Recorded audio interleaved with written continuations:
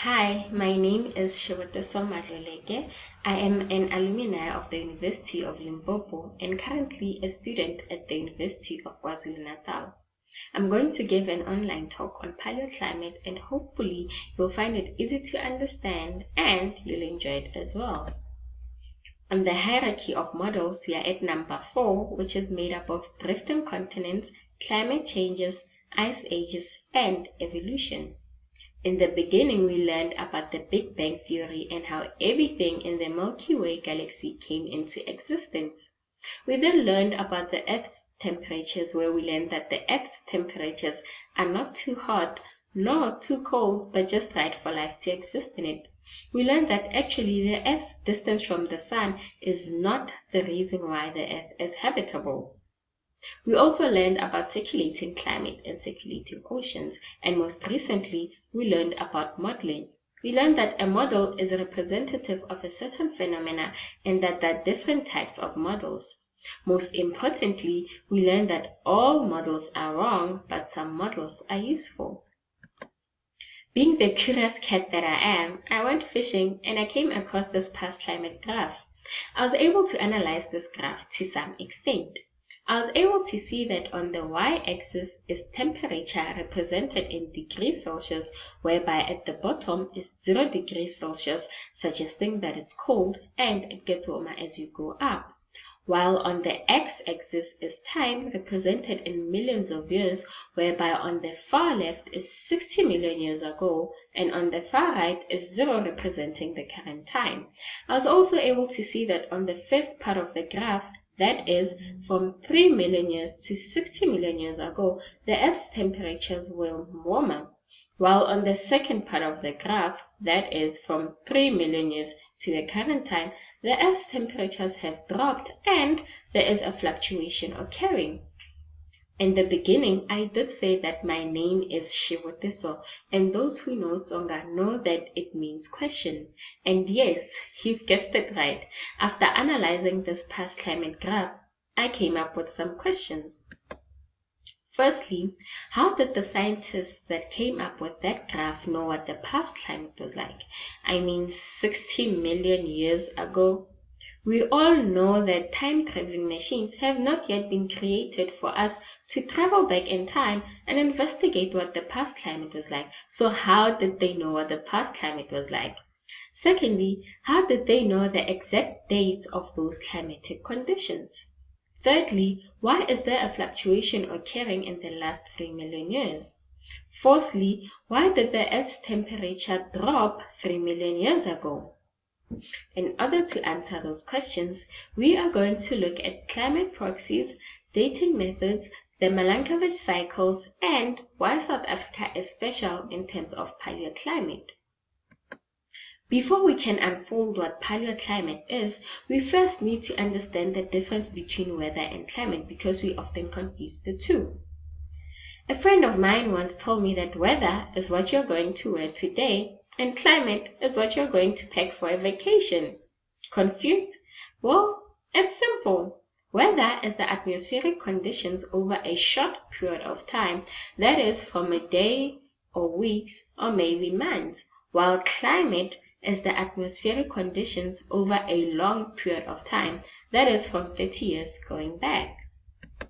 Paleoclimate is the climatic conditions in the geologic past reconstructed from direct and indirect data source. One would ask, what is the significance of studying paleoclimate? Well, we study paleoclimate because the Earth is constantly changing to develop models and to predict the future. A wise man by the name of James Hudson once said, "The present is the key to the past." What that means is that we need what we have today in order to investigate what the past was like so that we may be able to predict what the future will be like. Now, can we really know what the past climate was like? Think about it. We only have about 170 years of instrumental data, which is direct. So what was the climate like thousands or maybe millions of years ago? In order to find that out, we use climate proxies. Climate proxies are any feature or set of data that has a predictable relationship to climatic factors and can be used to indirectly measure those factors. There are different types of climate proxies. For example, there are tree rings, ice cores, coral reefs, fossil pollen, deep sea sediments, and plenty more. In this talk, we are only going to discuss the first three that are highlighted in red. Tree rings. The study of tree rings is known as dendrochronology. What is done in this study is that a tree is cut horizontally in order to expose the rings. The size of the rings is what is being studied. The thicker rings, which are the lighter ones, would suggest that it was a rainy season and therefore optimal conditions for the tree to grow, while the thinner rings, which are the darker ones, would suggest that it was a dry season and therefore the conditions were not so favorable for the tree to grow. The dark patch over here would suggest that there was a forest fire during that time. What we need to remember is that the tree rings are directly affected by the seasons. Ice cores. Ice cores are extracted by vertically drilling a hole through the ice. The seasonal differences in the snow properties create layers just like in the tree rings. The thickness is used to derive precipitation rate, while the melt layers are related to the summer temperatures. Past temperatures are directly related to the concentration of carbon dioxide, methane, and other greenhouse gases within the ice cores. This means that the ice cores are not proxies themselves, but the substances found within the ice cores are the actual proxies that are being studied. Coral reefs. Coral reefs are the remains of marine life. They are made through the secretion of calcium carbonate, which mainly comes from the seashells. As we know that water is made up of hydrogen and oxygen, this results in the oxygen isotopes being needed for the formation of the coral reefs. The type of oxygen isotopes found within the coral reefs will help determine what type of temperature or what temperatures were like in that area during the formation of the coral reef. What we need to remember is that all the three proxies that were discussed leave out a layer after a season or a year. We now know that the scientists that came up with this past climate graph were able to find out what the past climate was like because they used the climate proxies. What we still want to know is how they found out the exact date of those climatic conditions. We are now going to look at the dating methods. Unfortunately, in this talk, we are not going to discuss the romantic dating methods that will help us find a potential husband or a wife, but instead, we are going to look at the paleontology dating methods. There are two types of paleontology dating methods, namely relative dating and absolute dating. Relative dating is the science of determining the relative order of past events. What happens in this dating method is that a substance will be compared to another substance in order to find out or to estimate its age, and the law of superposition is used. Absolute dating is a dating method whereby the exact age of a substance is determined. In absolute dating, there is radiometric dating. Radiometric dating is the method of dating a geological specimen by determining the relationship proportion of a particular radioactive isotope within the specimen. In radiometric dating, there is radiocarbon dating and potassium-argon dating. In this talk, we are going to discuss radiocarbon dating. Radiocarbon dating is done through measuring the decay of an atom that was once alive to determine when it was last alive. What happens is that the cosmic rays from the sun generate thermal neutrons. The thermal neutrons knock off some protons from the nitrogen-14 atoms to create the carbon-14 atoms. The carbon-14 atoms is then consumed by different vegetation. The carbon-14 atoms have what is known as a half-life. In this half-life, what happens is that the original amount of the carbon-14 atoms will become half after a certain number of years, specifically after 5,730 years. In the first example, what happens is that the carbon-14 atoms is absorbed by vegetation, which is a tree. The tree then dies, and after some time, after the tree has died, the carbon-14 atoms is conserved within the dead bodies of the tree. In the second part of the graph, the carbon-14 atoms is absorbed by vegetation, which is grass. The grass is then consumed by an animal, for example, a horse, and after some time the horse dies. The carbon-14 atoms is then conserved within the dead bodies of the horse. Now, because we know the relationship between the carbon-14 atoms and the time since the item was cut off from the atmosphere, the carbon-14 atoms acts like a clock telling us exactly how long ago the sample was buried. Now, we know that the scientists that came up with this past climate graph were able to find out what the past climate was like because they used the climate proxies. Secondly, we now know that they were able to find the exact date of those climatic conditions because they used the dating methods. What we are yet to know and still want to find out is that why is it on the second part of the graph, that is from 3 million years to the current time, there is a fluctuation occurring. We are now going to look at the Milankovitch cycles. A wise man by the name Milankovitch came up with a theory that explains to us and tells us that climate change has been occurring naturally without the influence of anthropogenic activities. In the first cycle, which is known as eccentricity, the Earth's orbit around the Sun, or rather the shape in which the Earth orbits around the Sun, gradually changes from being a circular shape to a more elliptical shape.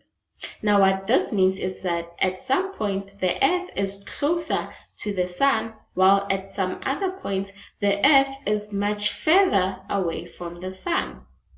This cycle takes about 100,000 years to occur. In the second cycle, known as obliquity, the Earth is tilted at an angle. Now the extent in which the Earth is tilted changes.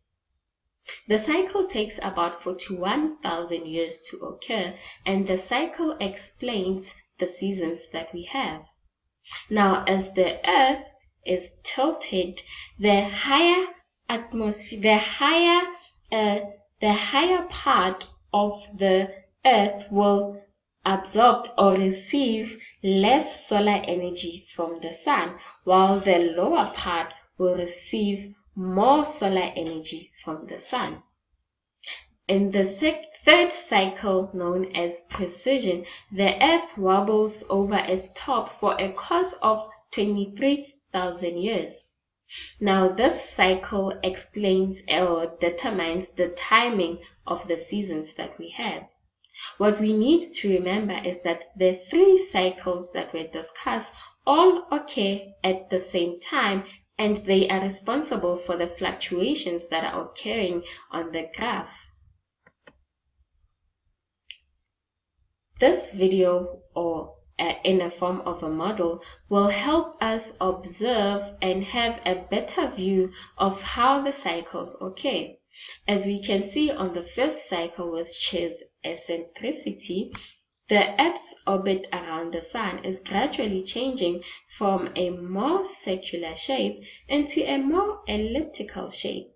While on the second cycle, which is obliquity, the Earth is tilted. And on the third cycle, which is precession, the Earth is wobbling over its top. As we can see that all these 3 cycles are occurring at the same time. We now know that the scientists that came up with this past climate graph were able to find out what the past climate was like because they used the climate proxies. Secondly, they were able to find the exact date of those climatic conditions because they used the dating methods. Thirdly, we know that the fluctuation occurring after 3 million years is because of the Milankovitch cycles. What we still don't know is why the Earth's temperatures in the first part of the graph, that is from 3 million years to 60 million years, they are much warmer. We are now going to look at why South Africa is special in terms of paleoclimate. South Africa is special in terms of paleoclimate because we have what is known as the West Coast Fossil Park. What happened is that some years ago, mining took place in the West Coast Fossil Park, and as mining was taking place, the miners came across what is known as the fossil. Now, this fossil was dated back to 5 million years ago. If you can look back at the graph, you'll see that 5 million years ago, the Earth's temperatures were still warmer. Now, this means that we have a window into the past at the West Coast Fossil Park, and therefore people can go there to investigate what the climate was like 5 million years ago before the Earth's temperatures dropped. Secondly, South Africa is special in terms of paleoclimate because of the stromatolites that are found at the Port Elizabeth. Now, these stromatolites were discovered in the early 2000s, and they are extraordinary and special because they occur at an interface of freshwater and marine. Now, believe it or not, these stromatolites are believed to have evidence that makes us believe that life might have originated or started here in South Africa, because the stromatolites are dated back to 3 billion years ago. Cool, right? Now, we now know that the scientists that came up with this past climate graph were able to find out what the past climate was like because they used the climate proxies. Secondly, we know that they were able to find the exact dates of those climatic conditions because they used the dating methods.